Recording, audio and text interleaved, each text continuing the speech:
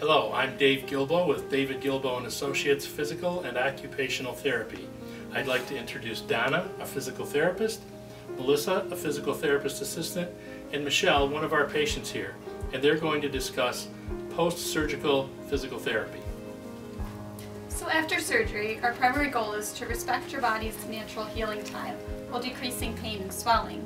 Working with your surgeon's guidelines or protocol, we'll progress strength and motion using exercises that are best for your phase of healing.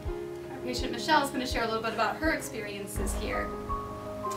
I've been coming to Gilbo for just over 18 years. I had my first surgery in spring of '99.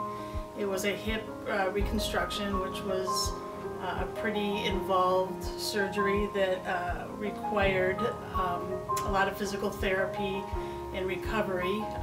I came on the recommendation of my dad, who had been a patient here when Gilbo had opened. So that's how I got here initially.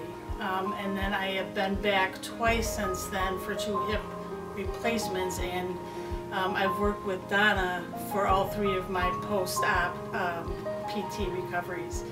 And I guess when people ask why I keep coming back, it's really simple, and that is that I trust Donna, and I trust all of the people that work here, and that when I come here, that they know what they're doing, they'll take good care of me, and I know that when I'm done with my PT, I will leave here and I'll be back to pre-surgery strength and activity, and my daily living will be as good or better than it was prior to surgery. So I think to sum up my experience here, it's been 18 years of forming a relationship of trust, especially with Donna, the work that we've done together, and the staff that's here has just been incredible. That's why I keep coming back.